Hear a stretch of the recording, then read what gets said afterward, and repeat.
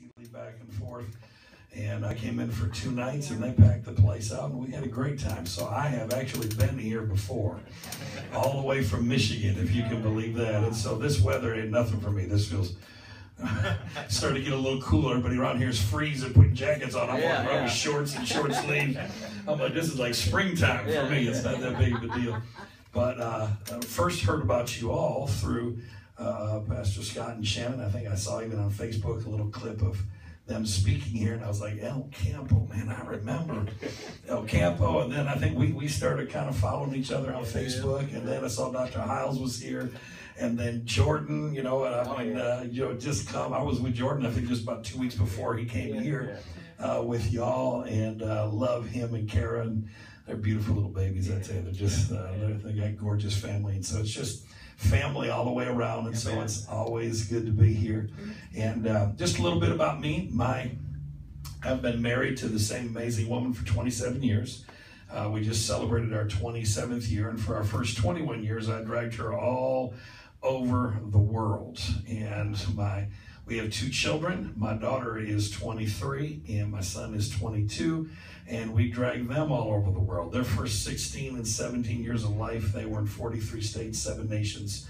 The family traveled with me in a big van. We went everywhere together, and they're still doing all kinds of stuff. My daughter's a worship pastor at a church about a half hour from us in Michigan. She is an incredible worship leader. I mean, she is kind of like Kim Walker-Smith from Jesus Culture on steroids. And that wasn't me saying that. That was actually Danny and Sherry Silk from Bethel, and Sherry used to manage Jesus Culture. And so she's like, man, your girl got something going on. And then they tried to get her to move to Sacramento, and I was like, no, wait a minute, because Sunday night she's with us, because 6 years ago we started a church in Saginaw, Michigan. And Saginaw per capita for the last about 10 years has been one of the top 3 most dangerous cities in America. Yeah. Oh, wow. And we started in the city, we started in the hood, and we started on Sunday nights. We didn't want to start Sunday mornings because I didn't want a bunch of church people. I got nothing against church people, but we wanted to actually reach people that the church didn't know what to do with. And most of them are not going to get up at 10 a.m. on a Sunday morning on their only day off to come visit you. Most of them didn't get up until about 3 in the afternoon on Sunday afternoon because of what they were doing on Saturday night. And so that's who we gave, and God gave us a bunch of just a fun group. So there's a bunch of gangbangers. We got ex-cons. We've got bounty hunters. We've got an interesting group of folks that come hang out with us. Our church is about 35-40% Hispanic, about 25-30% Black, and then we got a few white folk in there, and half of them are related to me. They just mixed in. And my daughter, she also does worship for us on Sunday nights. But she got married then a little over 4 years ago now, and 3 years ago gave us the absolute greatest joy of our life, our little granddaughter. Wow. And her name is Cadence Grace Rocha. Wow. So we got some Mexican in the family. Not Mexican, some Mexican. That's what I was love it, that's awesome. And then I can speak un poquito, Dios le bendiga. That makes it nice and easy, right? In el nombre de Jesucristo. I can bust into that one anytime I want. But actually what was funny is my daughter actually knew more Spanish than he did. And he's like, wait a minute, what? But she has rocked our world. I mean, she's at a place where now she's learned how to FaceTime me. And she'll FaceTime me. I'll get a call and I know it's her. And she'll be, Papa, come take me Chuck E. Cheese.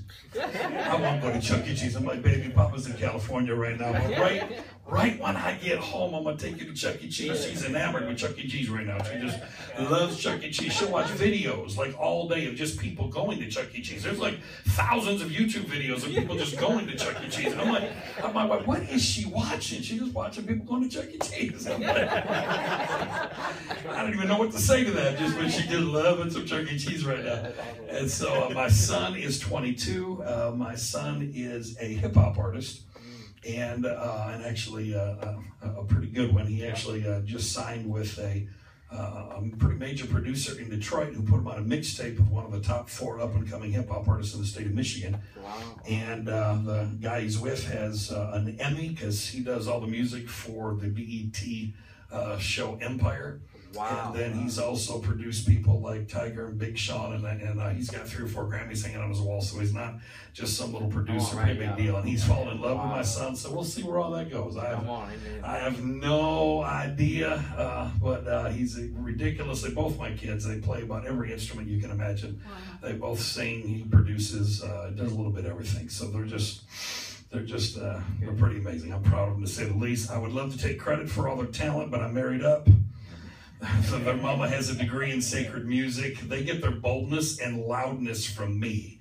Everything else comes from their mother. I have no problem saying that. All the talent just gets wrapped up all in her. She's absolutely amazing.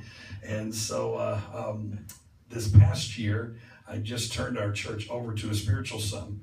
And he is doing an absolute amazing job. I ended up having way too much on my plate. I've led a network of churches for 13 years. And that ended up being about 20 to 24 churches and ministries, as well as about 35 preachers. But then my spiritual father, a few years ago, went on to be with the Lord. And he had talked to 3 of us that were part of his network as sons about taking over for him. And none of us individually really felt we were supposed to do it. And so we're doing it now as a team. And that's a whole network of churches that's been around for about 38 years. They got a campground. And that kind of added about another 50 churches and 70 preachers on my plate and 400 overseas. We've got over 360 churches just in Cuba alone that we're having some responsibility for. So just some pretty neat stuff that's going on. And so, I am here because purely out of relationship. I don't ever pay attention. I never ask anybody how many they're running because this isn't a kettle call. Come on, right? Yeah. I just have never done that. I'll go one week, preach to 1,000. The next week I'll be in a house. It just doesn't matter. Where God connects us relationally. And so I've been looking forward to being able to meet in person, Pastor Larry and Pastor Jamie, and looking forward to being able to spend some time with them. So exciting stuff. I'll give a quick commercial also. Right out in the little area over there, kind of the kitchen area, I have a bunch of product on the table. There was a day I used to have a mammoth table with a big display, and it looked like I had an empire, and it was really impressive, and I had piles of CDs laying everywhere. And then you get to a certain age, and you just don't care if anybody thinks you have an empire. I hit 50 this year, and my kids are always trying to dress me. They're like, Dad, you need to look cool. And all I want to know is it comfortable?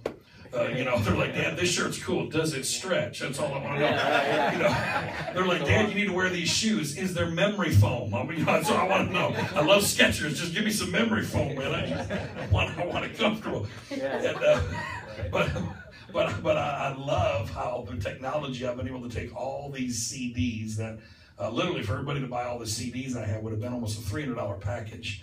And I'd be able to condense it down into 4 USBs that you can plug into your car. They're all MP3s. You can email them, do a bunch of other stuff. And there's 4 USBs. There's 64 hours of teaching between all 4. And they're $35 a piece, so you buy 3, get 1 free. So you get 64 hours of teaching for $100. Wow. It's from everything you can imagine. The Yellow series, I'm gonna touch a little bit tonight. From the Yellow series, it's called Love and Order, pun intended, not Law and Order, but Love and Order. And there's 9 hours on agape, on the love of God, and really what that looks like, the tangibility of it, and really teaching a lot of 1 Corinthians 13, what love is. That you realize that love is only 2 things. Love is patient, love is kind. Amen. Wow. It's only 2 things. Everything else is what love is not. Love is not easily angered. It is not angry. It does not keep record of wrong. It is not boastful. It is not jealous. And isn't it interesting though? The Old Testament said God's a jealous God, but then God is love, and love isn't jealous. So I'm not really sure how that works. But anyway, that might be a different discussion another time. I think the New Covenant flipped a few more things upside down than we realize. Hallelujah. I think Jesus came to show us what Daddy's really like. Not what we just thought that he was like. But then there's 6 hours on that same one on order, which is about government, all in fivefold ministry, apostolic order, understanding. I mean, we're talking apostolic, not a denomination. Right. We're talking actually how the church functioned originally in its DNA, and how really we got off kilter for a bunch of years. The Reformation brought us back in with some doctrine, but still not government. And God's trying to get us back to the original intent. And there's just some rich stuff in there, help you find your ministry gift and all that. The blue series out there, it's called Metamorphosis is the right one. It's called Lord have mercy, I don't even know what my own stuff is called. I just ordered a whole bunch of them. It's identified as the white one, unveiled. Thank you. It finally hit me. But it is 14 hours that I taught now several years ago. It was third-year curriculum for all of Andrew Wommack's colleges for a couple of years. And it's all on how to understand the scriptures, how to study them, how to understand them properly. We tell people all the time, you need to be a good Berean and learn how to study the Bible for yourself. A lot of times don't teach you how to do that. Right, yeah. And it actually walks you through and shows you there's more than 300 figures of speech in the Bible. It's full of idioms. It's full of hyperbole. Our problem is we try to interpret a first century book with a 21st century mindset, and it just gets us in all kinds of trouble and mess because we're trying to interpret stuff according to what it means to us today, but not according to what it actually meant to them there. Because there is only one interpretation of every verse in the Bible, but there's many applications. There's only one actual meaning, and it was who it was originally meant to be spoken to. But now, because it's alive, God knows how to peel the onion and show us there's a bunch of revelation beyond that, and it's still applicable to us today, but it was not written to any Americans in 2017. Say that. I mean, I know y'all have been getting some teaching here, but you know, because listen, that's a shocker to most people, because I was taught it was God's love letter directly to me. Come on. You know, I mean, it's like, man, I couldn't find it in there. I kept looking for this, anyway, this love letter just wasn't there, man. He was talking to certain people at a certain time about specific events, about exact things, and so I just go in. I also deal with every number in the Bible and their meanings, all the different similes and metaphors. It's 14 hours on how to understand your Bible. Great stuff. The white one is called Identified. In that one, there is 8 hours on your identity in Christ, how God sees you, how He views you. There's 5 on grace and faith and 5 on sonship. And then the red series is 14 hours I taught at a Bible school on the saving of the soul and the renewing of the mind. And not just the Joyce Meyer type stuff. It kind of digs a little bit deeper. Joyce got good stuff, but it digs a little bit deeper. And I walk you through the whole book of Joshua and about how they had to remove 30 kings before Joshua could be at rest, and about how our heavenly Joshua comes into us and he wants to be at rest. And how many of you know he's sweet when he comes inside, but according to the book of Revelation, he's sweet in your mouth but bitter in your belly. Because he's sweet when you first taste of him, but then he begins to drive out all the nations, all the condemnations, all the imaginations, all the denominations. He drives out all the nations and squatters. And I go through all 30 of those kings and the meanings of their names, and about how it is a process of working out your salvation. There's a finished work in my spirit, but I need to get what's in my spirit into my soul, my mind, will, and emotions spilling out of my body. That's it. That's all right. That's why you don't work for your salvation, you work it out. All right. It's working out. It's finished in here, but I got to get, because you see, you can believe something in your heart, but if you think something different, you're going to do what you think over what you believe, because as a man thinks, so is he, not as a man believes. I can believe in my heart God wants me blessed, but if I'm still thinking constantly about poverty, then it doesn't matter how much I believe God wants me blessed. It's got to get in my thinking. There's got to be a transformation in my mind, and it's got to begin to change my soul and ultimately change my woman. All right, it's got to begin to transform my soul, because David made it real clear. My soul shall make her boast in the Lord. He's like, your soul is a she, and so you got to get your woman saved. That's a good title. Listen, that's why there's no accident that in the book of Genesis. Isn't it interesting? The enemy of our soul did not come to Adam. He came to Eve, because he can't mess with your spirit. Only way he can even come close to getting anywhere near your spirit, he's got to come through your she to get to your he. And isn't it interesting that then the promise that God gave the serpent is from the seed of the woman? Now, women don't have seed. Women receive seed. In other words, it's not till what is in your he gets in your she, what's in your spirit getting into your soul, that's when the enemy gets put under your feet. Come on. It's got to be a transformation in your thinking. And Hallelujah. I mean, who knows? Just maybe when Paul was saying to the church, I suffer not a woman to teach, maybe he wasn't talking about females at all. Maybe he was just saying, I want your soul to shut up. Anyway. And if she got a question, let her ask her husband who's at home. Maybe he that has an ear, let him hear what the Spirit that he is saying. See, that is why, we are sons of God because he lives in our he. But we not only need to just be a son of God, but we need to learn what it means to be his wife. And that means there needs to be an impregnation of what's in my he into my she. Yeah. And we've got to stop practicing safe church. Oh, come on. Hallelujah. Wow. That's good. There's got to be an impregnation of life, and normally worship is when worship is that exciting part where he gets all excited because your he's always more ready than your she. Yeah. Hallelujah. It's PG-13. You didn't know it's PG-13, did you? Some of you go, wait a minute, what exactly is he talking about right now? Yeah. Is this a spiritual thing? But somewhere I think normally where it's kind of a oops is about offering time. Because it seems all of a sudden about offering time, just something gets in the way. But anyway, maybe the book of Revelation also was giving us an interesting picture when it started talking about this whore, this harlot of Babylon. Babylon is translated the seat of confusion. And it said this harlot, she lays with 17 kings. Do you know there's exactly 17 works of the flesh in the book of Galatians? You know that if your soul lays around with your flesh, it's always going to get in a big mess. It's going to cause you so much problems and so much trouble. But anyway, I got about an hour and a half in there just on that. And I go the Song of Solomon. There's some good stuff in there. And the he and the she. And matter of fact, even in the Greek language, your spirit is male gendered and your soul is female. Wow. And so that's why you got to see. It's hard sometimes to explain soul and spirit, but I can understand he and she. Yeah. I can understand Venus and Mars. Yeah. I can understand there's a difference between a woman and a man, and then all of a sudden it just makes all kinds of sense, and there's all kinds of beauty that takes place on it. Maybe that's why in the book of Revelation it said that this woman, she says, I sit a queen and I am no widow. See, as long as your soul is convinced that she's not a widow, that her first husband, Adam, is still alive, that she's going to begin to rule as a queen. Your soul is going to rule over your body rather than allowing your spirit to do it. Your woman, your soul has to become convinced that Adam has been crucified once and for all, and she stops being queen and lets the king be the king. Hallelujah. So anyway, there's some fun stuff in there. So I better get to my assignment for today. Good stuff, man. It's easy, especially on a Thursday night. You just want to run off and teach some of that stuff. That's good. It's been a minute since I taught some of it, but anyway, take your Bible. Throw me to 1 John, if you would. 1 John 4.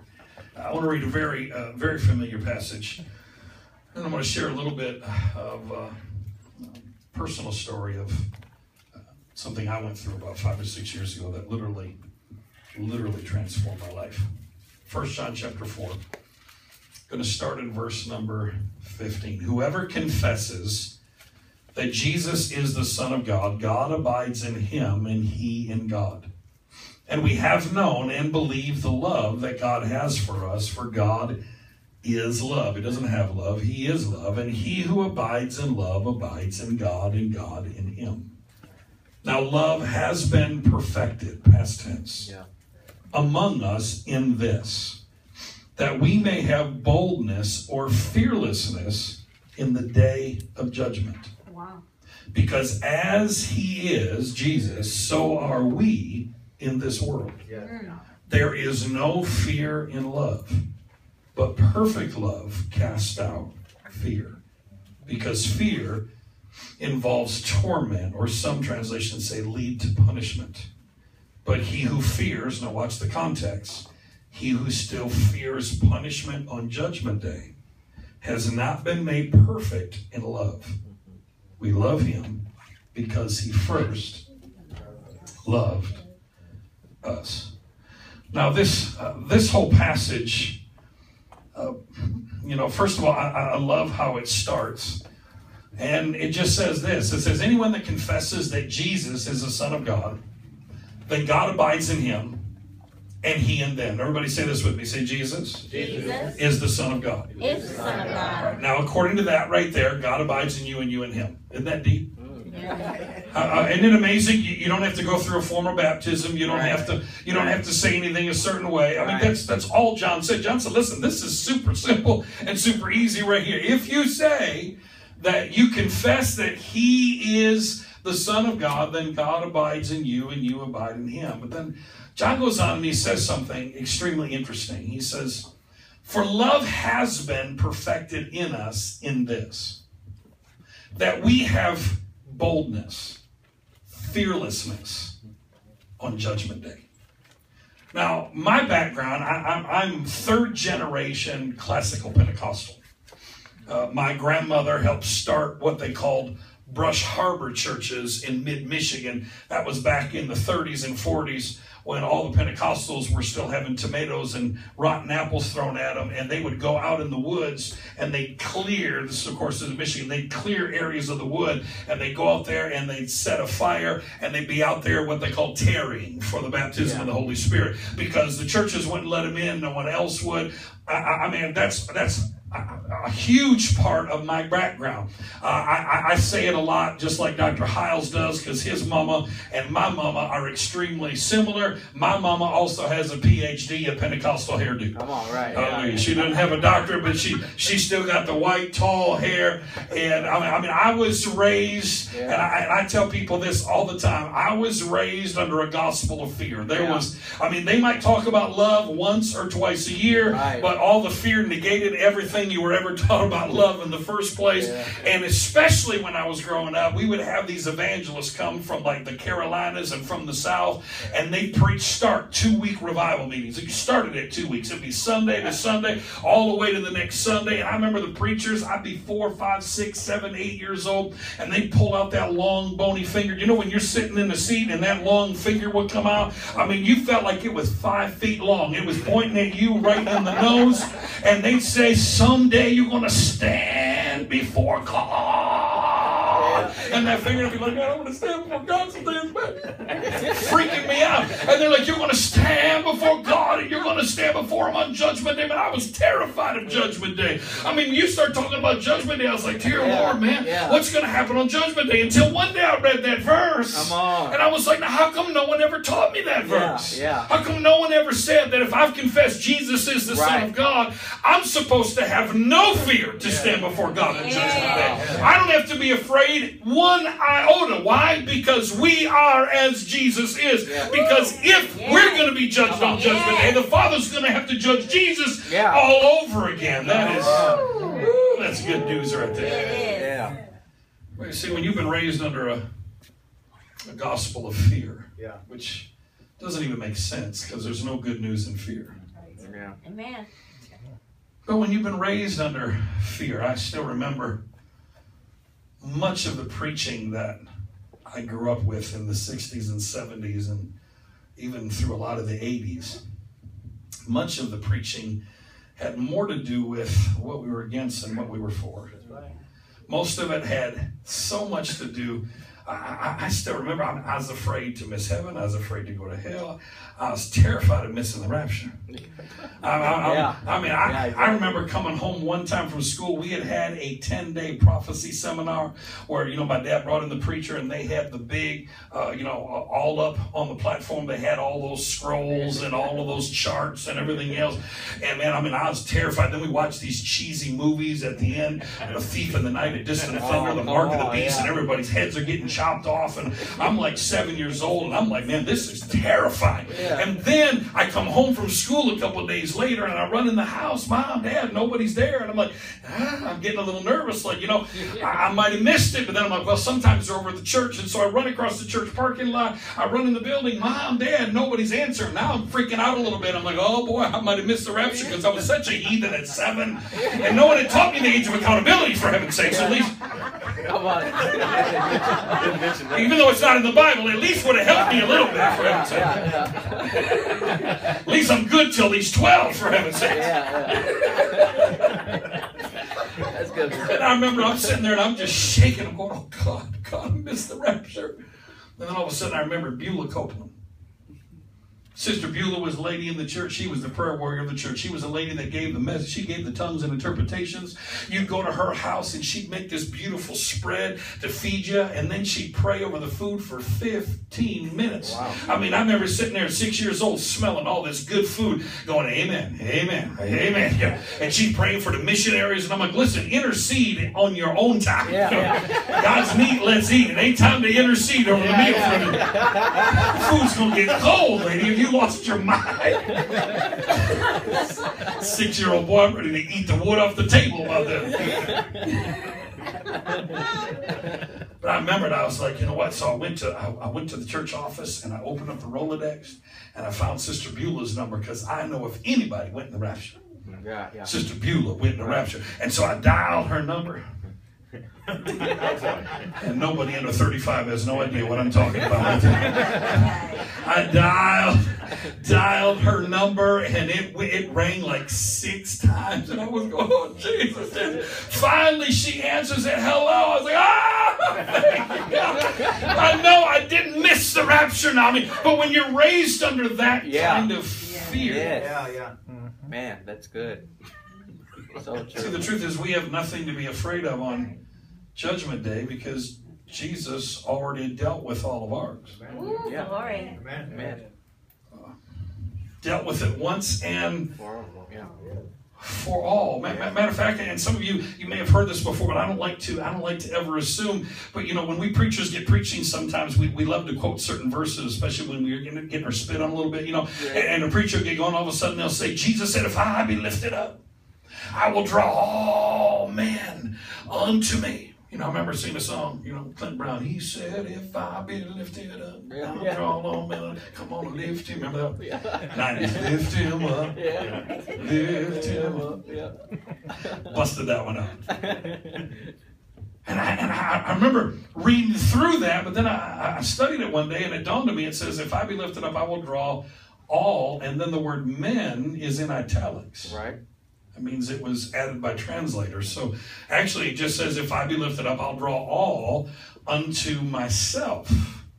And so then your question has to be, well, all of what? Because lifted up means crucified. We know he was crucified. He said, if I be crucified, I'll draw all unto myself. But then to understand it, you've got to go to the verse before, because the verse before, it says, now is the judgment of this world complete, and the prince of this world will be judged. And I, even if I be crucified, I will draw all, not all necessarily people. He said, I'm going to draw all judgment unto myself. So now you and I don't have anything to be afraid of on Judgment Day, because Jesus already took it all for us, once and for all. What was meant for us, he consumed in a beautiful, beautiful act of love. And in the midst of all of that, then we've got the book of Hebrews, and we quote it all the time at funerals. At funerals, we'll get up and we'll say it is appointed unto man once to die. After that, the judgment. And we'll say, see, you're going to stand before God in Judgment Day, but then we don't read the rest of the verse. The rest of the verse says, even so, Christ died. In other words, he already took care of it for me. That's right. Yep.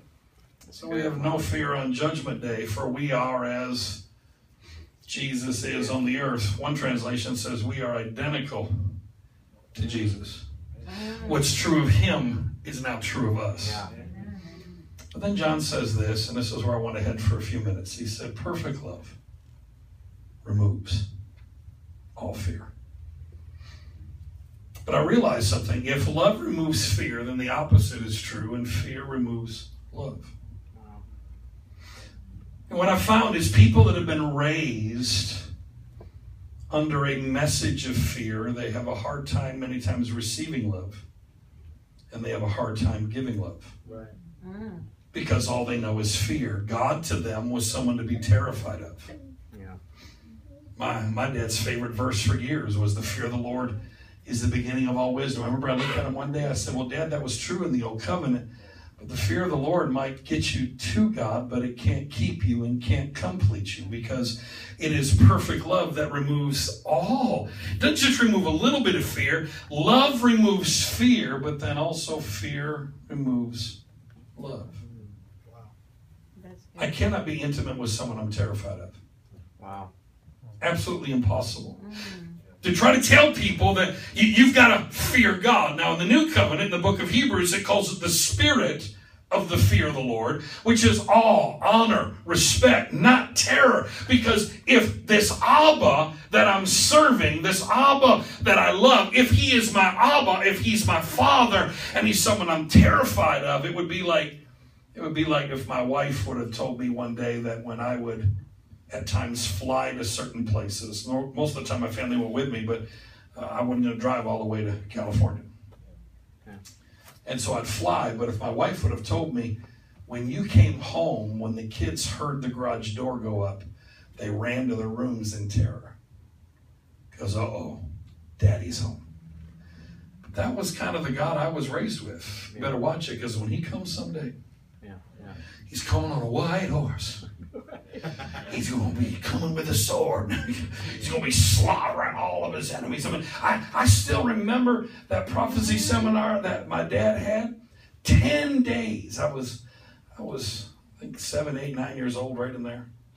This might have been a second one that he did, because I remember because we did them quite a bit. I'm pretty sure I was 9 at the second one.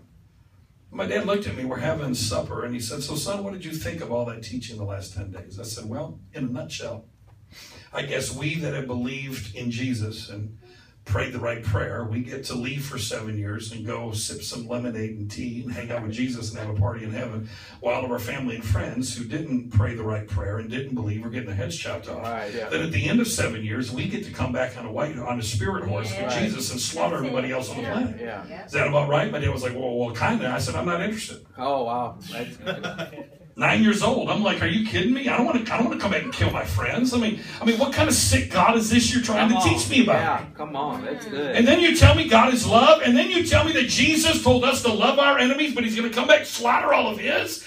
Kind of makes him a little bit of a hypocrite. Mm. Wow. Woo, good teaching, brother. That's good. That's good. Good stuff. I mean, that's kind of like saying, do what I say, but not as I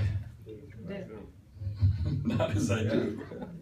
I'm not supposed to render evil for evil, but he will. I'm supposed to turn the other cheek, but he won't. Quiet. If I'm as he is on the earth, then I follow what he taught. Yeah. Because he doesn't have love. He is love. Oh, yes. Right. Perfect love removes all fear, but when you've been raised with nothing but fear, you have to go through a process. Sometimes it can be an instantaneous experience that transforms everything, but sometimes it's like leaven. You have to get rid of all the yeast, and all of a sudden, the more love comes in, the more fear goes out. The more you know he is love, the more the fear goes out. And there's been a war going on for thousands of years between love and fear. The greatest war on the planet is not good and evil, it's love and fear. Wow. People hate. The opposite of love is not hate. The opposite of love is fear. Because the only reason people hate is because they fear something. Yes. Yeah. When you're in fear, you then hate what you're afraid of. It's just a response that humans have. But perfect love removes fear. But so my theology is getting simpler the older I'm getting. God's not giving us the spirit of fear. So if I'm sitting and I'm listening to someone proclaiming what is supposed to be the gospel, and it's producing fear in me, it lets me know it's not the gospel. Yeah. That's why the more you hear truth, you just can't watch Christian TV much anymore. Right. Say that. There's only maybe 2 or 3 people you can watch, and sometimes even then it'll make you scratch your head on some stuff. I mean, because after a while, you're like, man, the mixture brings confusion in your life, and all of a sudden, I mean, you're freaking out a little bit because you're like, wait a minute, I don't even know if I can watch this because it's causing a stomach ache in me, because it's causing me to vomit. Why? Because I'd rather you be hot or cold, but because you're lukewarm, and there's a spitting that happens. Why? What is lukewarm? It's mixture. When you mix hot and cold, when you're sitting and listening to a message of mixture, it does not produce love and faith in you. It actually produces. Come on, that's good, That's Jamie. good. Man, That that's is good. Amen. That's why you just, people that blessed you 5 years ago, you're like, man, I love you and God bless you. I just can't listen to you no more. That's right. Amen. It doesn't mean I'm against you. I'm still for you. You're still my brother, but Lord have mercy. Yeah. I can't listen to it. That's why, Wow. I remember I asked the Lord several years ago, I said, Lord, I get one thing, guys that preach the new covenant and the gospel of the kingdom of grace, one thing we get blamed for all the time is you're preaching a message that all these people with itching ears want to hear. Yeah. I mean, I always hear this itching ear thing. Like you're just an itching ear preacher. Yeah. And I got thinking about it one day, and I said, okay, and you go to that passage where Paul's telling Timothy, and Paul's telling Timothy, first of all, earlier in the chapter, make sure that the message that I gave you, this is the one you're preaching. Right. Paul was the grace preacher. Yes, he was. All right, he's the one that coined it, the gospel of grace. And then he starts talking about, watch out for those that are constantly preaching myths and fables. Yeah. All right, they're preaching a bunch of Greek mythology. Right. Which is a lot of what we've been taught about a lot of things, okay? Just Greek mythology, watch out for all them. He said, for some are going to come, and all they're going to want to do is tickle people's ears and give them what their itching ears want. And that's why several years ago, the Lord gave me the clear message about Peter cutting off Malchus's ear. Peter is translated stone. He's a picture of a preacher who's been under law his whole life, under the stone, and he's met Jesus, but he's still struggling with mixture. And so he takes out the sword, he takes out the scriptures, and he cuts off the ear of Malchus. Malchus is translated reigning king. Anytime you get around reigning kings, our job is not to chop their ear off. Our job is to heal their hearing, not to cut off their hearing. And it is a picture of a law preacher who's constantly cutting off your hearing week after week after week after week because the law shuts up faith. And if you want itching ears, if you cut off someone's ear, it's going to start itching. I just submit to you that itching ear preaching is law preaching and not grace preaching. Yes, come on. Amen. That is good. Good. Ooh, you're doing good. Wow. Good stuff. I want to run off there for 10 minutes, but I got to stay focused. Come on, that's good. Good stuff. So that's why the law of sin and death cuts off your hearing constantly. That's why some of us sat in church for years, had our ear chopped off every other week. Yeah. Had law and mixture preached to us. And rather than be confident sons, rather than walk around knowing that I'm loved of the Father, I am his son and who he is well pleased, I walked around going, he loves me not. Yeah. He loves me, he loves me not. Yeah. I'm in the kingdom, I think I just got kicked out. My name's in the book, I think it just got erased. Yeah. Constant fear, insecurity. How can you grow into a mature son? Because all creation is not groaning for a manifestation of the Son. All creation is groaning for a manifestation of the weos, the mature sons of God. How can we become a mature son if we're not even convinced, first of all, that we're sons that the Father is in complete love with and he's pleased with us because we're constantly having our hearing just constantly chopped off. We got churches full of reigning kings. Who our message should be, you're a king and a priest. You're a son of the Most High. Do you know who you are? You know who your daddy is. You know how you were put on this planet to rule and reign. Don't you know how special you are in the eyes of the Father? Instead, you're a worm. You're a sinner. Don't you know that there's none righteous? No, not one. Man. Cutting the ear off week after week after week. But what does Jesus do? He says, Peter, put the sword away. Yeah, he does. I never told you to use it. I just told you to bring it. Right. And the only reason I told you to bring the sword is to fulfill the scripture, because it must be fulfilled, as the prophet said, that the Son of Man must be taken as a criminal. Because to the Romans, if there were 10 or more men with at least 2 swords, it was called insurrection, and you would be then grabbed as a criminal. Jesus couldn't go to the cross as a martyr. He had to go to the cross as a criminal. That's why just before they went to the Garden of Gethsemane, Jesus said, I've told you in the past, don't take any swords, don't take a scrip, but now I'm telling you, take some extra clothes, take some extra money, and get a sword. And one of them says, Master, we have 2. And he says, that's enough. That verse bugged me for a long time. I'm like, but he told 12 guys to grab a sword, and they said, we've got 2, and he said, that's enough. Because when you study it out, you understand Jesus wasn't saying, I want all of you to grab a sword because now I'm going to give you the permission to start cutting on people. What he was saying is, I've got to fulfill a verse in the scriptures of the Old Testament, and that the Son of Man must go to the cross as a criminal. And now that there's more than 10 of us and we got 2 swords, now I can be arrested as a criminal. The problem is Peter took out the sword and he used it. Jesus said, now listen, you live by the sword, you die by the sword. And he reaches down. The law of sin and death cuts your hearing off. The law of life and love reaches down, picks up your ear, and heals it. Yes. That's the heart of Jesus. What does love do? It heals your hearing. Amen. It does not destroy it. It does not kick it to the curb. It lets you know, and this is who you are. You are as Jesus is on the earth. Perfect love removes all fear. Yeah. Yes. Wow, that's good stuff. God's not given us a spirit of fear, but power, love, soundness of mind, self-discipline. That is His heart for us. And so, I guess my question is, if love removes fear, he goes on to then say this, for fear leads to torment or punishment. What is it about us that wants people punished? Because love doesn't punish. Love corrects. I was taught that how you discipline your children is you punish them. That's not the Heavenly Father. Heavenly Father corrects. Correction is always done in love, not punishment.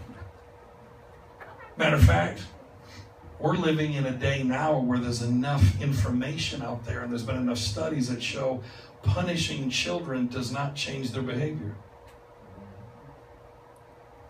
Because you don't punish sickness out of people. Wow.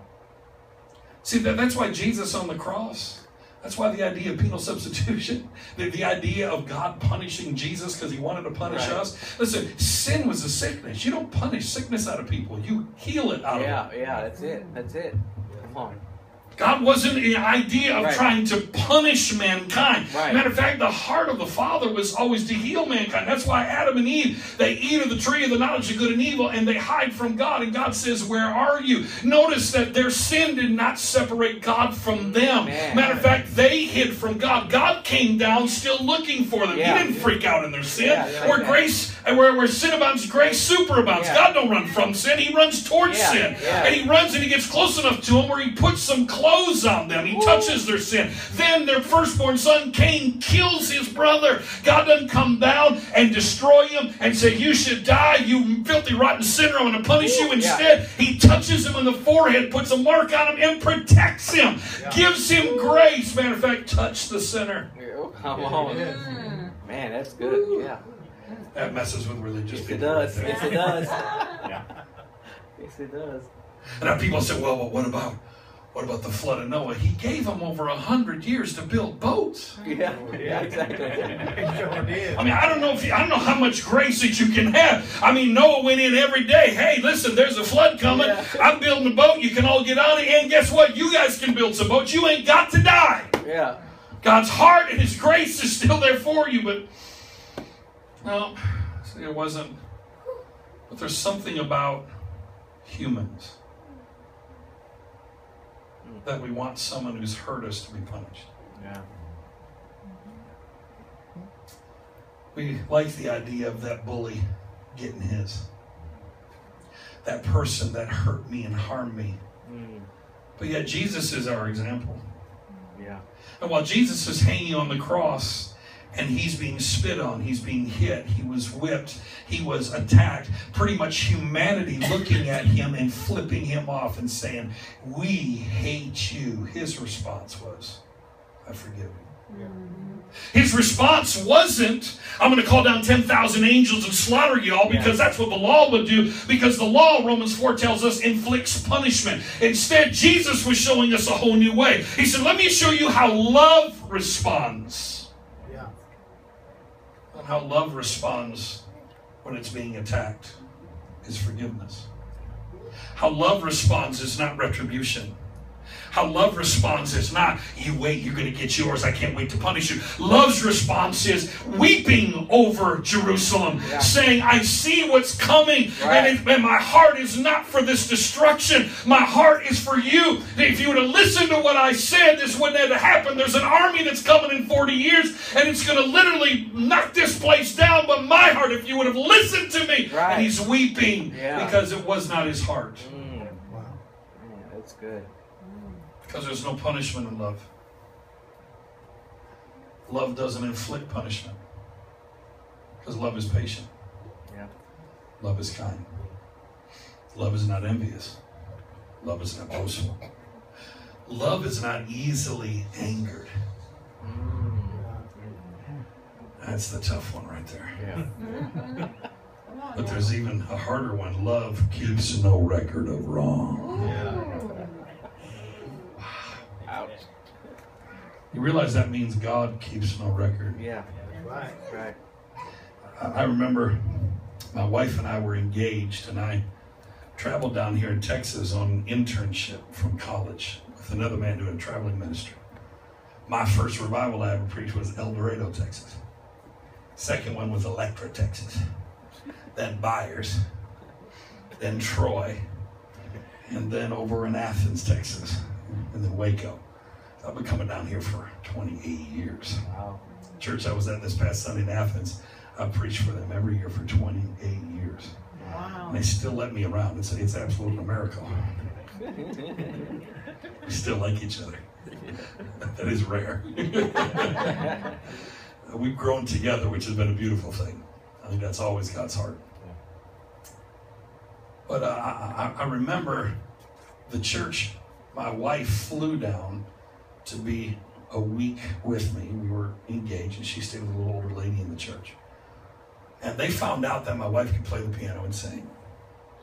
And so during the week, they wanted her every night to do this song out of a hymn book. Now, I was raised under hymns of glorious praise and melodies of praise, but they had one called Songs We Sing. I'd never heard of that one. That was all new to me. And there was a song in there, and they wanted it every night. And these folks would run around the building and shout over this song. And I remember standing on the platform the first time they sang it. I'm thinking, why are they getting excited about this song? Because the song just went, my Lord keeps a record. My Lord keeps a record. It's all about God, like keeping record of everything you've ever done. And I'm like, why are you shouting to this? I mean, you should be like climbing under the pew, like horrified by that. Yeah. God's keeping a record. Woo! Hallelujah. I mean, what? That's not exciting. That didn't bring any shout out of me whatsoever. That was a, oh, Lord, have mercy on. But you see, love keeps no record of wrong. Perfect love removes all fear, because fear leads to punishment. Isn't it interesting that Jesus shows up, and there's a woman brought to him one day in the act of adultery, and Jesus' response is not law. The Pharisees' response was law. We need to stone this harlot. We need to punish her, because the law demands punishment and retribution. Jesus asked the question. He said, wait a minute, who among you here is without sin? Then he turns to her and he says, I don't condemn you. This is how love responds to your sin. I don't condemn you. And then most of our Bibles go on to say, go and sin no more, but it's not in the original Greek. It was added by translators. Jesus never said, go and sin no more. Because Jesus would have never told someone pre-cross to go do something he knew they couldn't do. Right. That's good. Wow. Come on. I want you to think about that for a minute. Wow. Jesus telling someone before the cross, go and sin no more. Anyway, he's not going to say that, because obviously she's going to go sin some more, okay? Right. Why? Because sin hadn't been dealt with yet. Wow. Right. Come on. And it was just added. That's why it's in italics, okay? All Jesus said was, I don't condemn you. But you know what? People that translate the Bible just couldn't handle. That's just too good. That's just too gracious. You got to add something in there. Now go and sin no more. Just make sure. Wow. Same thing with Romans 8. There is now no condemnation to those who are in Christ Jesus. Woo! Good news. And then, the translators had to add something. It can't just be no condemnation. Yeah, that's right. Now, to those who walk in the Spirit, not after the flesh. Right. We got to add a work to it, because we couldn't let the good news be that good. Right. Yeah, you're right. Wow. Yeah, that's why Paul tells us, study your Bible, not read it. Come on, say that. There's a lot of people that read it. Yeah. But reading it and studying is not the exact same thing. And so here, what is it about us that wants people punished? The healthy response is, when someone harms us, is I forgive you. The Jesus response is, I don't want any retribution on you. I don't want harm to come to you, even though you've harmed me. I've made up my mind to walk in forgiveness and not walk in bitterness towards you. I know you hurt me and it's real and it hurts. But I don't want you punished. I want you redeemed. You see, there's even a lot of folks that sit in church every week that still love the idea of people getting theirs. Yes, that's true. Amen. Someday you're going to get yours. Wow. Yeah. God's going to come back someday and get you. And then we wonder why they don't want to come to church. Come on. That's right. I remember driving by a church up near Chicago one day. My daughter and I, we were doing Christmas shopping just before Christmas by my in-laws. And we drove by the church and there was a sign out front. And the sign said, Jesus is coming really soon. And boy, is he mad. Wow. And then it said, come meet him Sunday morning at 10:45. My daughter said, Dad, you got to turn around. I got to take a picture. I got to put that on Facebook. Come meet the ticked off dude. Yeah. He's really mad. Because he's really ticked off. It's like that meme on Facebook, you know, he's standing at a door and he's knocking and he's saying, let me in. And the person says, why should we let you in? He said, because I want to save you. Well, what happens if I don't let you in? What are you saving me from? From what I'm going to do to you if you don't let me in? Right, we've been sharing such mixed messages. I mean, we talk about love out of one side of our mouth, and then we want God to get people out of the other side. I've run into so many preachers through the years that tell me, well, you know, there's a couple, they used to come to my church and they caused me some problems. Or there was a young man in Absalom that was a part of my ministry and he ran off with some folks, and you know, a couple years later his whole marriage fell apart and now he's sick, and hey, I'm not saying God did it. You're right about that. Come on. Yeah. I look right at him and say, you're right, you're not saying God did it, because he had nothing to do with it. Yeah. There might be some sowing and reaping situations in people's lives, but don't go blaming God for any of that mess. Why? Because God is not in the business of that. Love does not respond that way. Humans respond that way. Yeah. Right. Amen. Love doesn't. So let me wind this down. Are we doing all right? Yeah, man. I'm having fun anyway. That's good. That clock hasn't been set back, Bishop. It's ahead still. He's like, just keep going. Keep going. For a lot of years, I've been preaching 20 years before I did the whole series that I taught at home on love. And I went through 9 weeks. I actually scheduled myself, because when we started the church, I started it with a team of sons and daughters that were teachers and preachers. And I would just be there twice a month. So I was leading it, but others were pastoring it and teaching and really taking care of the house, because I had too much responsibilities on the road and everything else. But I scheduled myself to be home for 9 weeks straight, because I just really felt this urgency to dive in, to really teach. The Lord dealt with me and he said, we're to be rooted and grounded, not in grace. You're not rooted and grounded in faith. You're not rooted and grounded in authority. You're not rooted and grounded in power. You're rooted and grounded in love. No. And he said the foundation, isn't it interesting that God uses a building term and he uses a agricultural term. I want you rooted and I want you grounded. I want you established and I want it to be a strong building in your life. But what I want the foundation of everything you do as a believer to flow out of is a foundation of love, not a foundation of faith. I was raised in a foundation of faith. I was raised in a foundation of authority, a foundation of power, but not a foundation of love. And so I taught for 9 weeks, and then I got on an airplane to fly to LA to speak for a friend of mine in Pomona, California. And I had a layover for a couple hours in Chicago, and when I was there, I got off the plane and there was a message, a text from a friend that said, hey, have you read Billy Graham's grandson's new book, One Way Love? I'm like, no, but you know, it's got love in it, so I'm going to hurry up and buy it and download it into my device. And I started reading it, and I knew I was in trouble. I had a 4-hour flight from Chicago to LA. Thank God there was a middle seat open, and then there was a little older lady sitting by the window, and it was a night flight, so it was dark. And I started reading the book, waiting to get on the airplane, and I couldn't stop crying.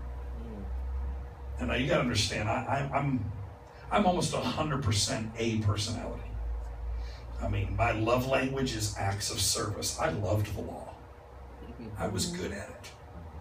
I knew how to put you under it. I knew how to manipulate you with the law. I knew how to get money out of you. Matter of fact, I mean, you know, I've let folks know you better not go on vacation until you leave your tithe. Your car's breaking down. You're going to get cancer. Wow. Wow. Oh, yeah. Oh, listen. Listen, I know what I'm talking about. My song, my mantra was a song that the Rhema singers from Tulsa, Oklahoma sang in the 90s. And it was, you better get in, get out, or get run over. I mean, that was my song. My mindset was, get in with what God's doing with me. Get out of my way, or I'm going to run you over in the name of Jesus. Because that's what Jesus would do. Yeah, he'd run people over. That's what I was around. That was the gospel I knew. Yeah. And God began to give me a revelation of grace and righteousness, and that started a huge transformation. And man, for now the last 18 years at least, but it wasn't until now, nearly 6 years ago, on that airplane. And I was a person, I'd cry about twice a year. I was more of a laugher and a shouter. When I got blessed, I'd shout and I'd laugh. And I just wasn't much of a crier. On the plane, I'm reading through this book, and I could not stop sobbing. I don't know how to explain it other than just it was like liquid love poured over me for 4 hours. It wouldn't go away. I had to keep going to the bathroom and like washing my face out. A little lady next to me, she said, "Are you okay, young man?" I'm like, "I'm okay." I'm reading something that's doing something that's touching me, and I'm trying to explain to her. And God's rocking me. It lasts for a week. My friend picks me up at LAX, and he's like, "Dude, are you all right?" I mean, my eyes are all bloodshot. I mean, I couldn't stop crying. I'm trying to explain to him. I have a 40-minute drive up to Mona, and he's like, "All right, man, whatever." And I'm like, "I'll be able to preach. Don't worry about it." I read the book 2 more times over a 3-day period. Can't stop crying.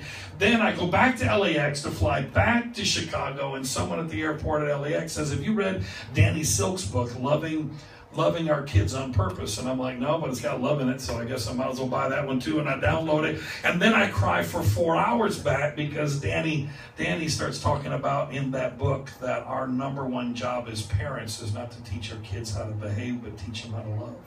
Wow. And I realized I didn't even know how. Just didn't know how. All I knew was fear. I'd understood God's grace for me, but I realized even though I'd understood God's grace, by the time my kids were like 9 or 10 years old, I was still raising them under law because that's all I knew to do. Yeah. And then he said one thing in the book. He said, our #1 job as parents is to keep a heart connection with our children. And he said every parent knows when their heart gets disconnected. They just don't know what to do about it. They can feel when their child no longer is receiving from them or wants anything to do with them. And that had never happened with my daughter, but I had felt over the year before that it happened with my son. There was just a disconnect. I would try to connect with him, and there was a disconnect, and I didn't know what to do about it. And I'm reading that book, I'm flying, and I'm just crying, and the Holy Spirit shows me 3 specific times. Once when he was 7, when he was 9, and when he was 12, things that I did that started to turn his heart away from me. So I landed in Chicago, and I called my wife, and I said, make sure that the kids are at the house when I get home. My flights are all on time. I want to be able to meet with the whole family. And I got home, and I got off the plane at the airport, and she's like, "Are you all right? What in the world's going on?" And I'm like, I'm going to explain in a few minutes. I get home. I have my family sit on the couch, and I get on my knees First of all, in front of my wife, and I said, listen, you're my best friend. And I love you, but I've never really known how to agape you. I've never really known how to love you that way. I know how to phileo. Definitely Errol. We got 2 kids. Love you that way. I love my children according to, like C.S. Lewis would call it storge or storge love. I mean, I'd give my life for my kids, but agape, it's a one-way love that expects nothing in return. Mm-hmm. It's a love that says, I love you whether you do what I say or not. I love you whether you obey me or not. I love you just one way. The love that God has for us is not contingent on our love back for Him. Right. It's on His faithfulness, not our faithfulness. Yeah. That is why John says, here is love. Not that we loved Him, but that He loved us. John's like, listen, the new covenant's going to flip the switch. In the old covenant, love the Lord your God with all your heart, soul, mind, and strength. He said, but now it's not about your love for Him. It's about His love for you. Yeah. Man. He said, now I'm here to show you something, man. So that is why that picture at the cross where you've got the 3 Marys and then you've got the disciple the Lord loved. And, I believe it was probably John. It could have been Lazarus. There's discussions about that. But at the foot of the cross, regardless, there was a disciple that felt he still had access to come into the presence of Jesus, even though all the disciples had rejected Him. Yeah. Peter wasn't coming into the presence of Jesus. Peter ran because Peter was still struggling with law. I messed up. I didn't love Him enough. I didn't serve Him enough. I didn't do enough. I can't come into His presence because I messed up. But somehow this disciple decided, I still have access to His presence. I believe it was John, because John then in 1 John makes it clear, and he says, this is what love is. Not that I loved Him, but that He loved me. John understood something pre-cross that was going to be a post-cross revelation. And that is that God's love for me is not contingent on my love for Him. It's on His love for me and His faithfulness. Period. And so I then went to each of my kids and I got on my knees and I said, I need you to forgive me for being a donkey, except King James did. Yeah.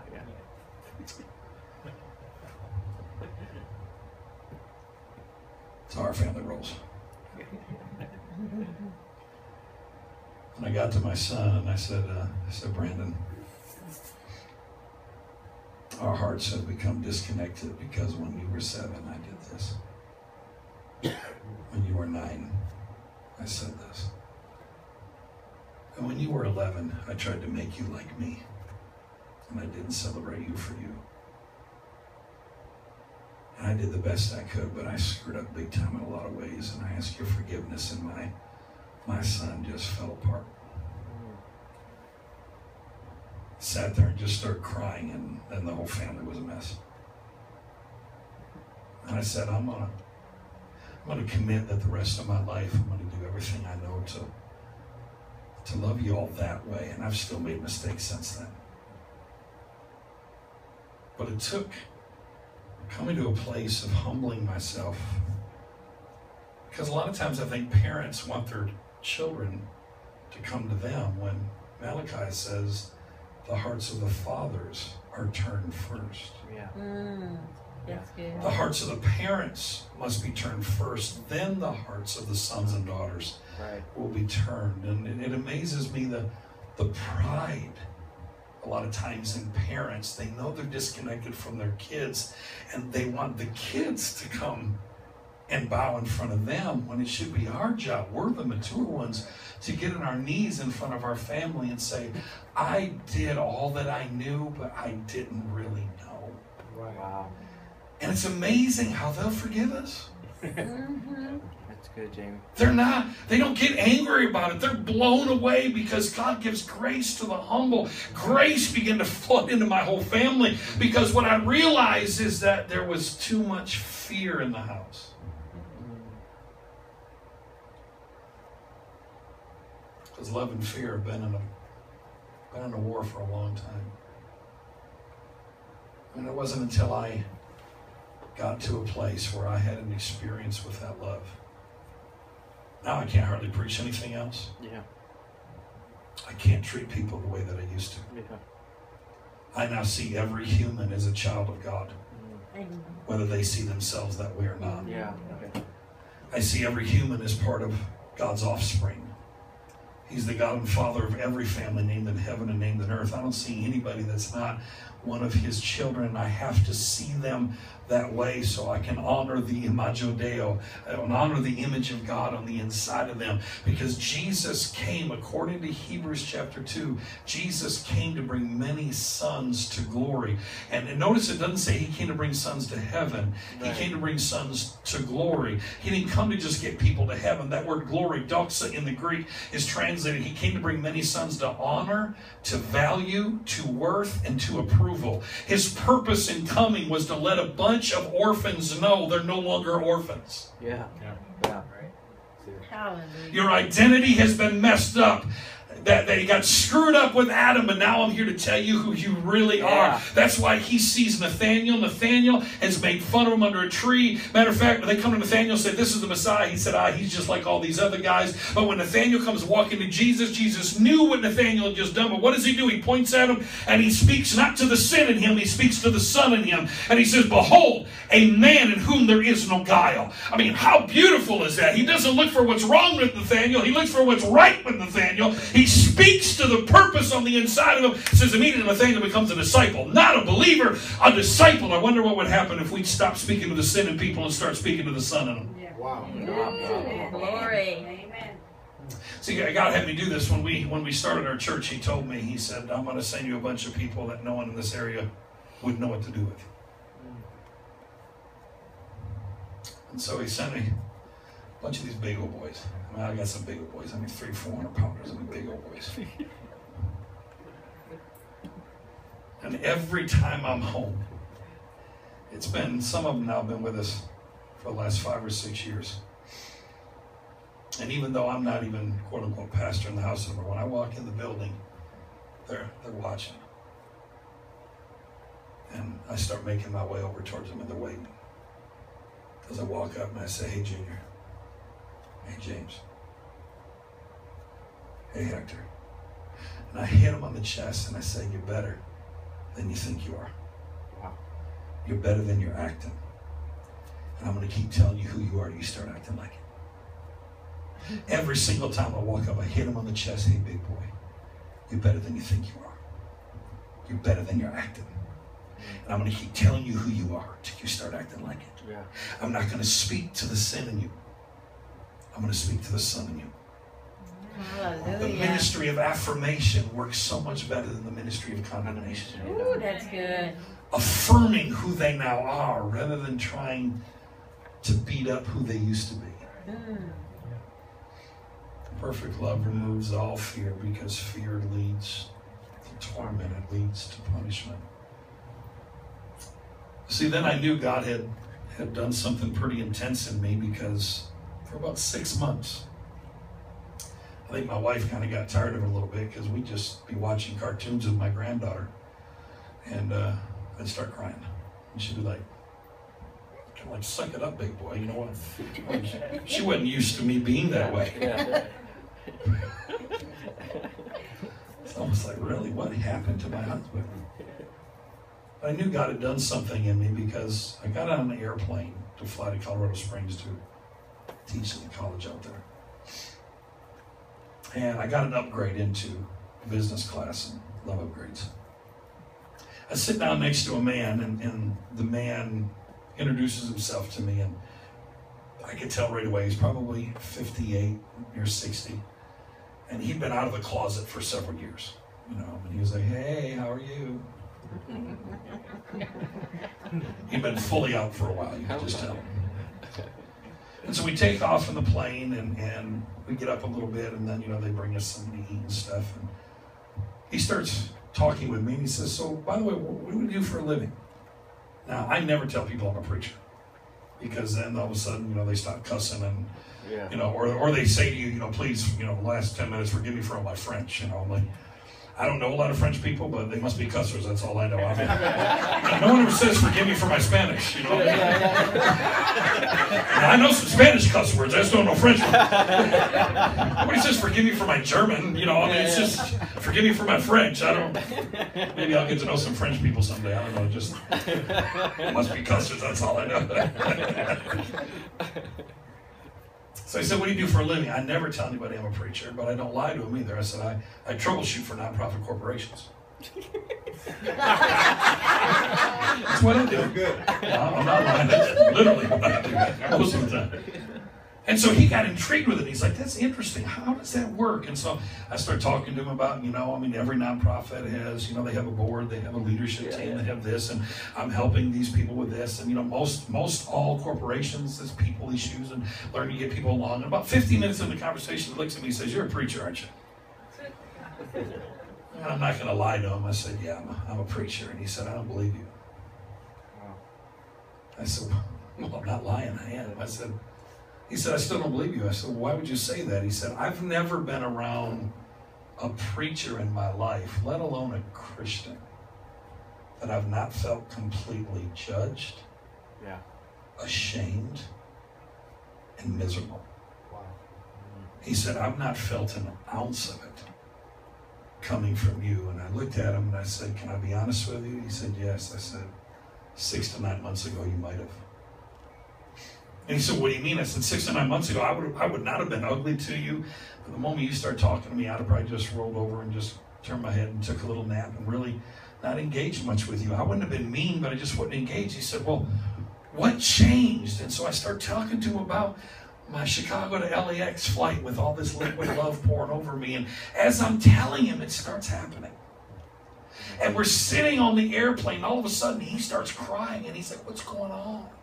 What is this? And I'm like, he's like, do you feel that? I'm like, oh yeah, I feel that. And he said, what is this? I'm like, that's what I experienced. It's like this liquid love of God pouring over us. And he said, I don't know what to do with this. This is amazing. He said, I've never felt anything like this in my life. And he said, but it can't be God. And I said, why? He said, because all you preachers have told me he can't love me. I'm a sodomite. I'm going to hell. He hates me. Don't you know God hates fags? Wow. Wow. I said to him, no, Christians have. Yeah. But God doesn't. Right. Wow. And we just sat there for 20 minutes and enjoyed the love of God, and we just sat and cried. I didn't turn to him and say, now repent. Yeah. You filthy little rotten heathen.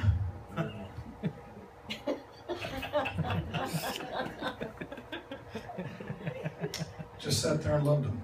Yes. I realize it's not my job to change people. It's my Right. job to love people. That's right. That's right. It's my job to allow this amazing love to remove fear from people, because the Lord then reminded me of something. The town I live in was the town my parents came from, and so we have a lot of family there. 20 years ago, I remember my mother pulled me aside one day and she said, a couple of your girl cousins, they told me that they're uncomfortable around you. And I said, okay. So my mom said to my cousins, so why are you uncomfortable around Jamie? They said, we feel like he sees right through us. When my mom told me that, I was like, that's right. It's the anointing. The man of God is in their presence. The prophet is standing in their midst, and they're under conviction. Yeah, that's right. In my holy presence. And I was proud of it. I mean, I was proud of it for a lot of years. My cousins are miserable in my presence. And they should be miserable in my presence, because I know what they're doing, those littles.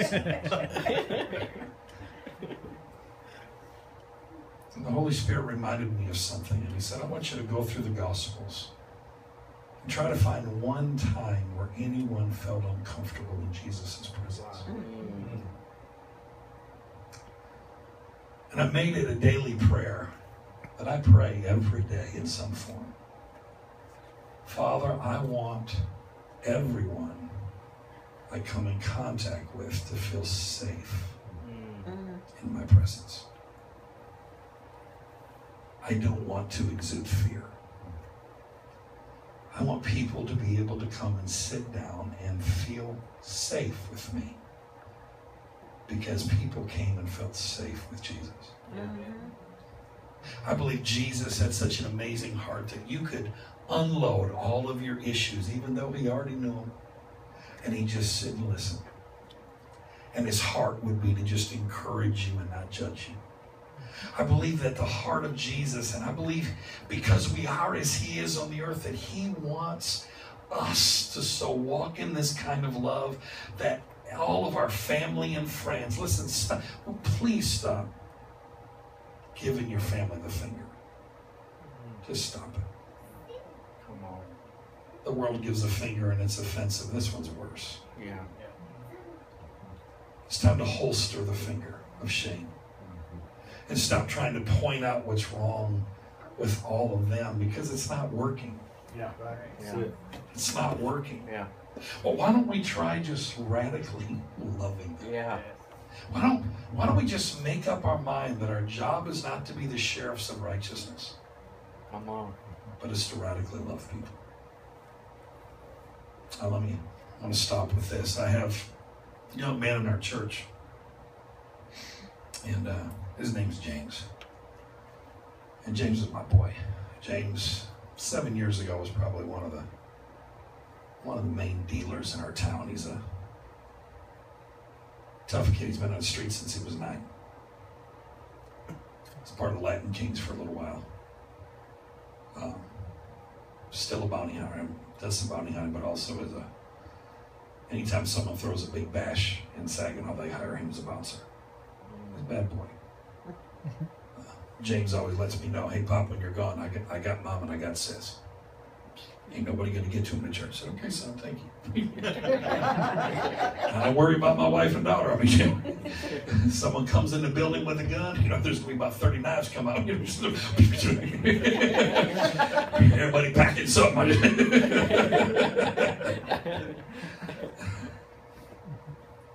When he first came to our church, he was invited by a friend, and we were meeting at that time in a basement hall with like orange shag carpet and a big bar in the corner with mirrors all the way around. It was very unreligious. I miss it sometimes. And James come down, he was in the service. I was home and I preached that night, and afterwards his friend brought him up to meet me. And he said, man, I want you to meet our bishop. He's not like a lot of these other preachers. And so James comes up and he shakes my hand, and he doesn't say much. I look at him, I said, James, I said, you know that God is absolutely crazy about you?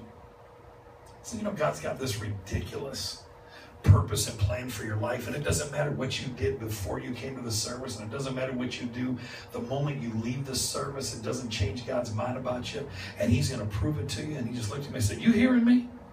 He's like, man, that's hard for me to believe. I'm like, all right, well, God's going to show you.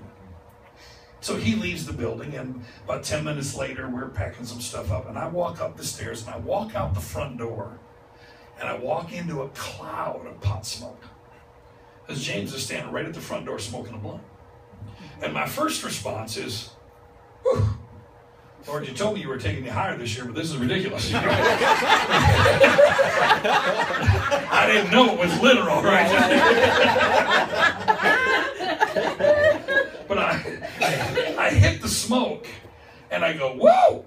That takes me back 30 years. Well, James hears it, and he hurry up, and he's putting it out, and he's hiding it. And I noticed that. Remember, I just told him, no matter what you do directly after this service, God's not mad at you, he's going to prove it to you. So I walk over, I put my arm around him, I said, James, I bet you got the munchies. He said, huh? I said, let's go get something to eat, I'm buying.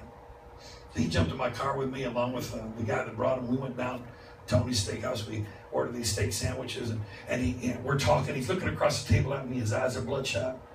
And he's just eating his steak sandwich. And finally he looks at me and says, you for real? I said, look, what you mean, James? He said, come on, man. He said, every preacher in this town would either kick me off the property or call the cops on me. You take me to eat because I got the munchies.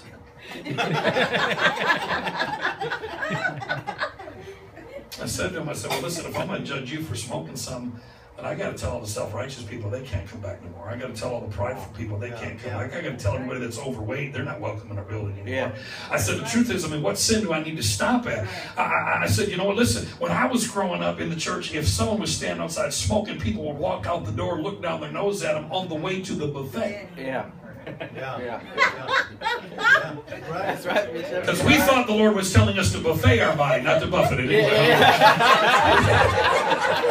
You're like, woo, I claim that scripture in Jesus' name. Paul said, buffet your body. Amen. After the holidays. After the holidays.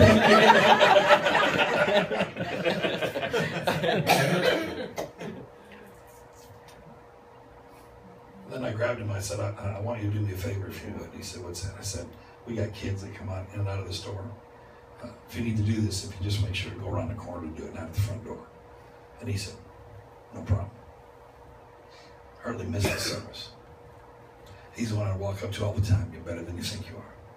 He's gone through his times. He's gone through his seasons. I mean, you know, when he'd start working at the Chinese buffet, and all of a sudden he's putting $5 a week in the offering, and all of a sudden a couple C notes get dropped in, and I'm like calling him on the phone, saying, "You start hustling again?" Because I know you didn't make that at the Chinese buffet, son. A couple C notes showed up. I know that didn't happen from that job. Or what you do? Oh, Pop, man, yeah, I'm so sorry. I was like, listen, son, man, I love you regardless.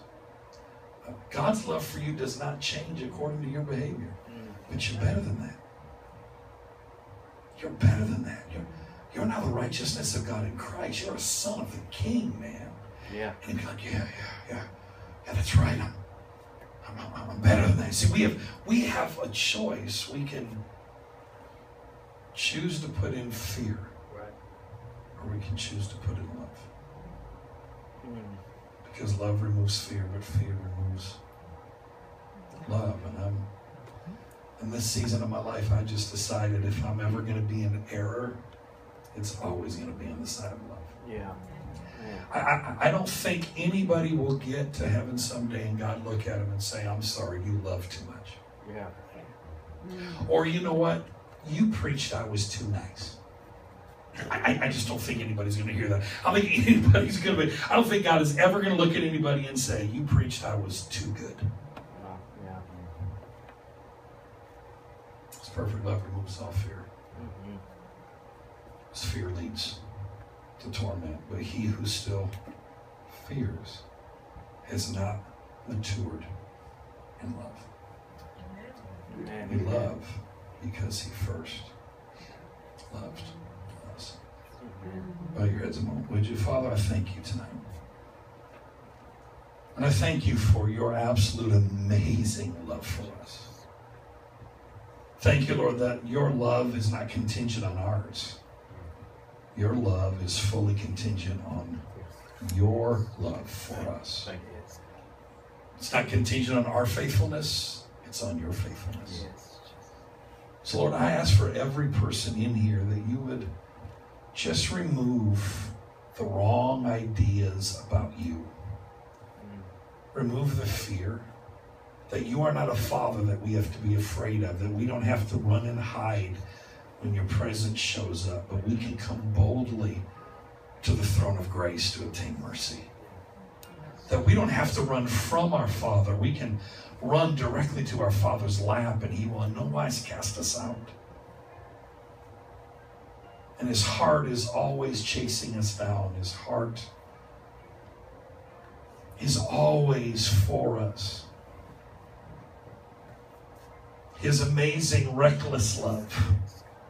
That beautiful, reckless love that is constantly running after us rather than running from us.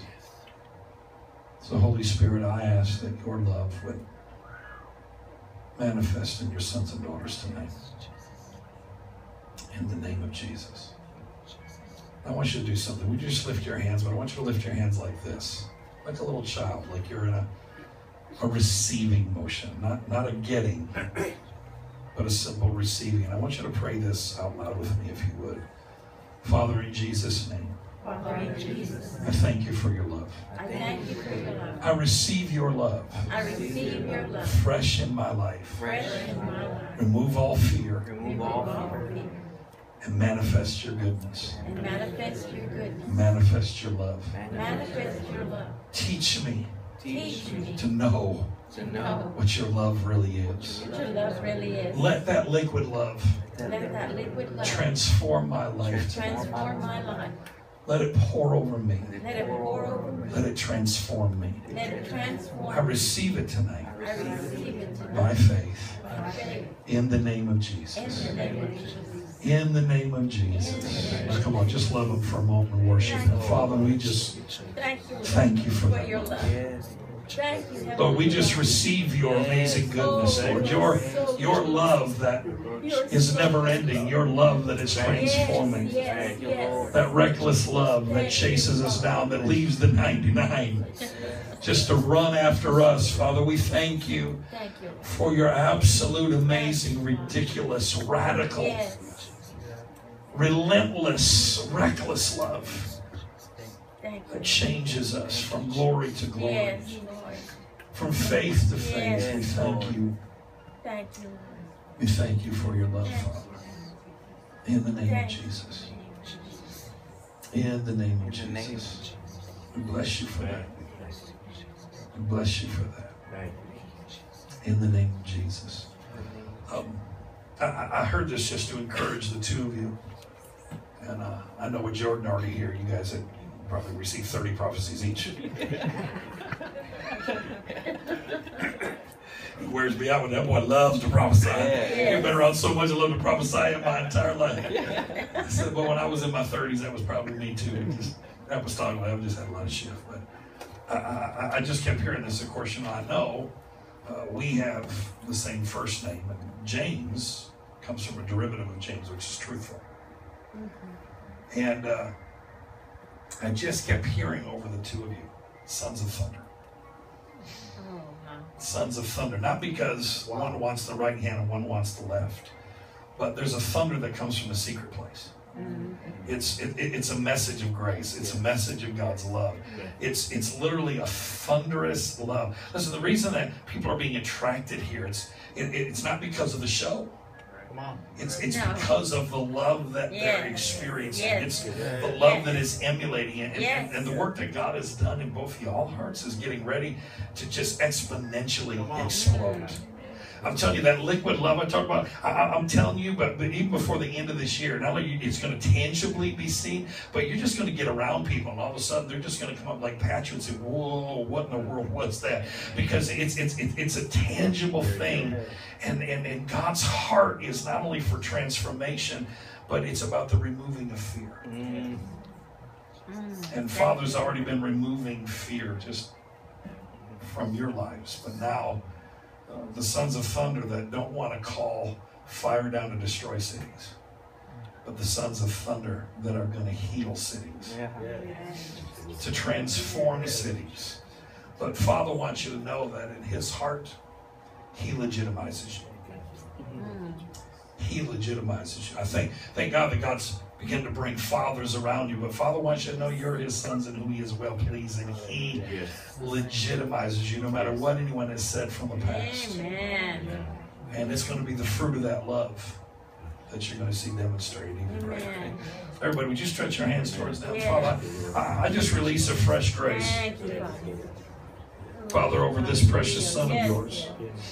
Father, I declare tangible, Yes. beautiful, Yes. glorious agape, Father, being seen, Father, flowing through his heart, flowing through his voice, Father. I just release that grace, Father, on both of these, Father, sons of God. Father, I thank you, Father, for that teaching grace, the pastor's heart, Yes. Father, that love manifested, Father, to just be seen greater and greater, Father, that beautifully demonstrated Yes, Lord. agape. We thank you for it, Father. Thank you. Thank you for it, Father. Thank you. So the Lord said this during worship to me. It was like all of a sudden I was seeing like Jesus' mother Mary. And he was saying to the servants, go, whatever he says, do it. And what they did is they went and they got 6 water pots full of water. But then Jesus said, now draw it out. The water turned to wine, not in the pot, but once it was drawn out. You know, Isaiah chapter 12 puts it like this: with joy, therefore, draw water out of the wells of salvation. The world isn't thirsty just for water. Most are thirsty for wine. And when we get saved, we're full of water all the way up to the brim. Jesus fills us all the way up to the brim. Right. But then we draw it out by faith. Yeah. And when it's drawn out, the water turns into wine. And there's just this, you are just a vat of wine and joy. Yeah. And I just kept hearing that verse, beauty for ashes, the oil of joy for mourning, and a garment of praise for the spirit of heaviness, because you've been through much. You've been through much pain, and because of much of what you've been through, it has literally squeezed this joy out of you. And you're just a walking bubble of wine. Yes. And it's just people just want to be around you. It's just they can't help it. And Father wants you to know that, man, not only has He done that, but it's getting ready to just exponentially burst out of you, where people are just going to be so attracted. They're just going to come running, and you're going to start hearing mama, mama, mama, mama, mama, mama, mama. You're going to hear mama, mama, madrecita. You're going to hear mom, mom, mom, mom, because the children. Father wants you to know He doesn't want you worried about them. Come on, He wants you to know that He's got them in the palm of His hand. Yes. He's seen your prayers. He's heard your heart. Yes. It's time to just rest now in His goodness. He's got them. Yeah. Yes, He does. He's got them. Yes, He does. Yes. And I just keep hearing that verse. I think it's in Colossians, where it says, "Continue therefore in thanksgiving." Yeah. And just continue to thank God for what He promised you for your household. Yes. He's already heard it. Yeah. Now it's just thanksgiving. Praise finishes where prayer starts. Yes. Be anxious for nothing, but in everything by prayer and supplication with thanksgiving. Praise is the finisher. Yes. You know, we pray and we supplicate. We Yes. tell God, you have not because you ask not. But then praise is the action of our faith Yes. that says, I believe it and I receive it. Yes. And Father wants you to know that you're going to see with your eyes Yes. them in the kingdom. Children and children's children. Yes. Children and children's children. That's His heart. Yeah. You and your whole house. Yes. Yes, it will. Not just a part, but the whole house. Yeah. Amen. But I want to encourage also every parent here. Come on. Set a meeting with your kids. Get on your knees in front of them. Humble yourself. I shared the story about my son and I a couple years ago in northern Michigan. About 2 weeks later, I had a man call me from southern Ohio, and he said, "Sir, you don't know me." He said, "I'm 62 years old.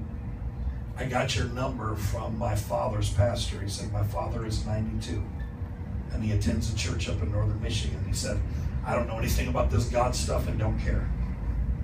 He said, "All I know is you shared a story, and my father and I have been estranged for 40 years. Wow.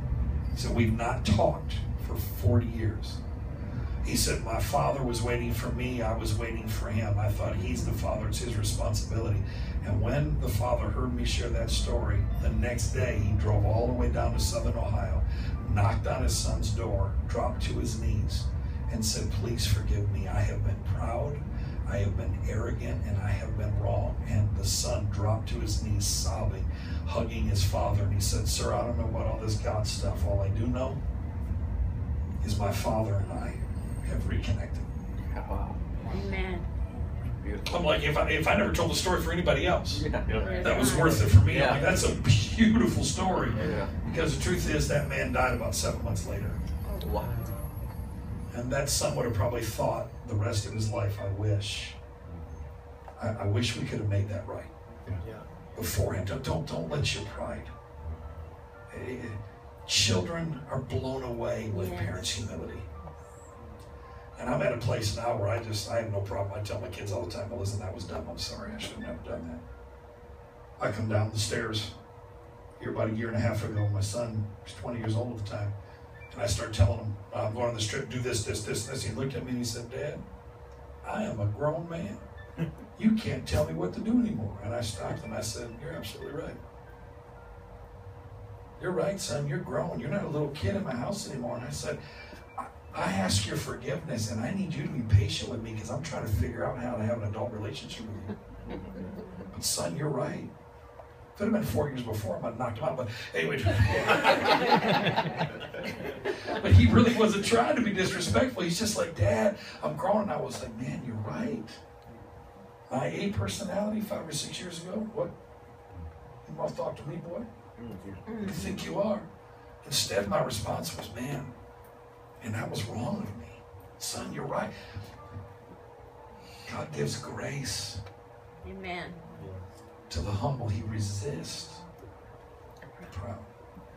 You want to know why a lot of religious people have a hard time with the message of grace? It's because of their pride. Yes. Yeah. It is spirit. Let me say, religious pride is the worst pride on the planet. Absolutely just eat you up, tear you to pieces, try to destroy you. What do you do for a living? I'm a maintenance guy working on Formosa plant. Formosa. What's Formosa? The plant, like they make like plastic. Gotcha. All right. Man, the whole time I was preaching, every time I looked at you, I just kept. And God's put a grace. He's put a grace of giving in you. Yeah, man, that's good. And man, I'm telling you that nothing more frustrating to someone that has an actual gift and grace to give is when they don't have it. Is when they want to do so much more. They want to help so many more people, and the money's just not there. It's extremely frustrating. I mean, you know, in my position, I literally weekly get emails and calls from around the nation of people that I'm connected with that need money for something. You know, their kids go on a mission trip. It frustrates me sometimes when I can't send everybody $1,000 anytime I want. You know, it's just frustrating at times because my heart is I want to be able to help everybody. But I just kept hearing the Father say this to encourage you. As you're faithful with little, He's going to make you a ruler over much. You stay a faithful steward right where you're at. You keep showing up on time. You keep being faithful. But also, don't give up on your dream. Yeah. Now, Father put a whole dream and entrepreneurship and stuff in you a long time ago. And sometimes what happens to us is we just get comfortable in our JOB. You know, and JOB is an acronym for just over broke. And listen, it's better to be just over broke than broke, all right? I ain't saying quit your job, okay? It's still good to keep a job, but God never gave Adam a job, He gave him work. That's right. He put purpose in him. And there's something that God puts in us that can produce abundance.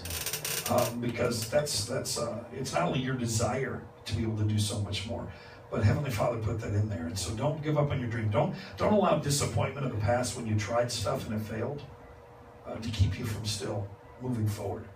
And it's time, Peter, to get out of the boat. Come on, see that. You've gotten a little comfortable in the boat a little bit. Yeah. And Father wants you out walking on the water. There you go. Because you might sink, but remember, He'll always pick you up. Yeah, it's good. Just don't let fear rule you. Right. Let love rule you. Because love will always lead you in the right direction. And let me say this to encourage all of you here. I've never had peace and joy lead me in the wrong direction. I teach this to sons and daughters, new believers all the time. You shall go forth with joy and be led forth with peace. Anytime you're making a decision relationally, about work, major purchase, anything in your life, if you remember, if you're praying about it and there's peace inside you, you pray about it, there's joy and excitement to do it. Joy and peace are the kingdom. They will never lead you in the wrong direction. So always know. If you've got a tough decision, there's no joy, there's no peace, hold up. If there's joy and peace, run. If there's no joy and peace, better be careful right there in those decisions. And the Father's going to lead you with with joy and peace. That's good. Hallelujah. Everybody lift your hands.